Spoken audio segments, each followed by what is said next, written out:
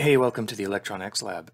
In this video, I'm going to look at a few examples of sinusoidal signals that are phase shifted from each other and do some calculations or do some inspection to figure out what the phase shift is between those signals. So this first example, fairly straightforward. What we're looking at here is magnitude on the y-axis and phase in the x-axis. And you can see over the full 360 degrees, these two signals are in step with each other. So if signal A is sine 2 pi ft, then signal B is, well, we can see from inspection, the peak of it is 1.1 sine 2 pi ft. That one's pretty straightforward. Example 2 here, again, amplitude, y-axis, phase in the x-axis. And we can see that they each reach a peak at a different time. And signal A, which is the blue one, crosses the zero axis at time 0 here, at point 0.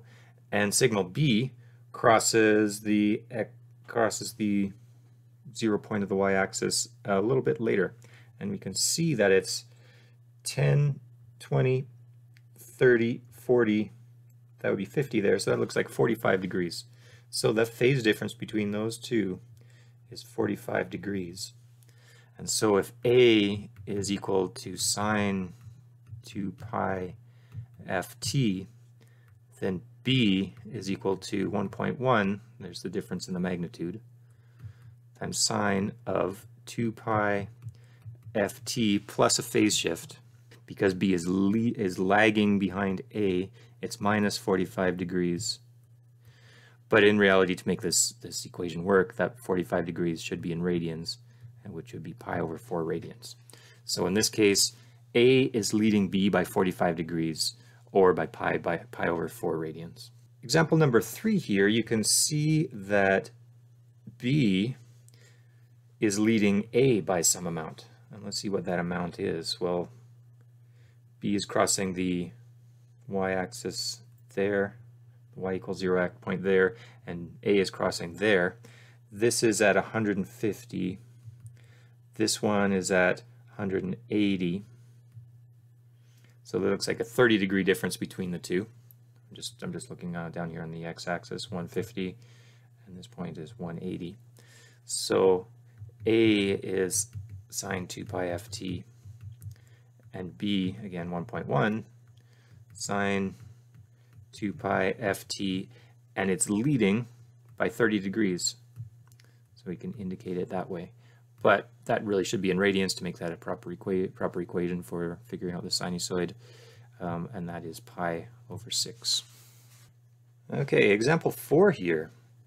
Well, it looks like A is not exactly sine 2 pi ft. It actually looks like it's lagging that by a little bit, and it looks like it's lagging by about 5 degrees. So for the proper equation, we should put in the radians value there for 5 degrees. And B is sine 2 pi ft, and it looks like it's lagging by 10, 20, 30 degrees. And since neither one of these is actually exactly sine 2 pi ft, there's a phase shift from that baseline. Phase shift between the two of them is actually 25 degrees. Okay, in this example here, it looks like B is leading A by a certain amount. And one thing I need to point out on here is that we're no longer looking at degrees along the x-axis. This is actually in time, in seconds. So we need to take that into account when we're calculating what the actual phase shift is between the two of these. So if we look at the point where they each cross the y equals 0 line, looks like this is at 0.3 for sinusoid B and 0.5 for sinusoid A. So it looks like B is leading A by 0.2 seconds. But that doesn't tell us what the equation would need to be for these sinusoids. Well, A is simply going to be sine 2 pi ft. But how much does B lead A by? Well, it leads it by 0.2 seconds, but what is 0.2 seconds? If we look at what a full waveform is, so starting here, going back to the beginning, so there's one full cycle, takes 1 second. So we're going 360 degrees or 2 pi radians in 1 second. And if we have 0.2 seconds that B is leading A by, that's 0.2 out of 1.0 is equal to some number of degrees out of 360. And if we solve for x here, we'll find that x is equal to 72 degrees and something in radians as well. That's a pretty easy calculation. We can do the exact same thing. We can do 0.2 over 1.0 equals x. Let's go y over 2 pi and solve for y. I'm not going to do that. I can let you plug that number into your calculator, but we see here x is 72 degrees. So if A is sine 2 pi ft, B is equal to 1.1. There's the magnitude difference. Sine 2 pi ft plus 72 degrees. And again, that should be in the radians number for the proper equation. Now we've got one more example, example 6 here. And we can see that a full cycle, if we look at what a full cycle on this one is, again, along the bottom here, this is in time, in seconds.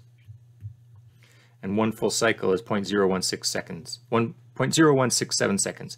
And I chose this because this is a 60 Hertz signal. So if we look at the difference now, the time difference between A and B, and we can see in this one that A is leading B, we've got 0.0083 and 0.01. Actually, it's probably easier if we go back and look at the beginning here, where A starts and then where B starts going positive in the positive direction across the y-axis.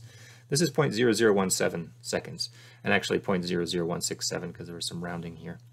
And so that is indicating that we've got 0.00167 time difference here out of a 0.0167 total.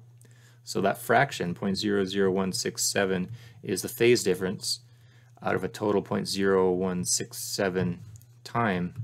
This is 0.1. So what this is telling us is that B is lagging behind A, or A is leading B by 0.1 of a full cycle. And we know that a full cycle is 360 degrees, or 2 pi radians. So 0.1 of that, 1/10 of 360 degrees, is 36 degrees. So A is leading B by 36 degrees, or by 0.2 pi radians. So hopefully that helps you figuring out what the phase shift is between sinusoidal signals, whether you're given those signals in degrees or if you're given those signals in time. You now have some examples that can help you figure out what the phase shift between those signals are. Thanks for watching. See you in the next video.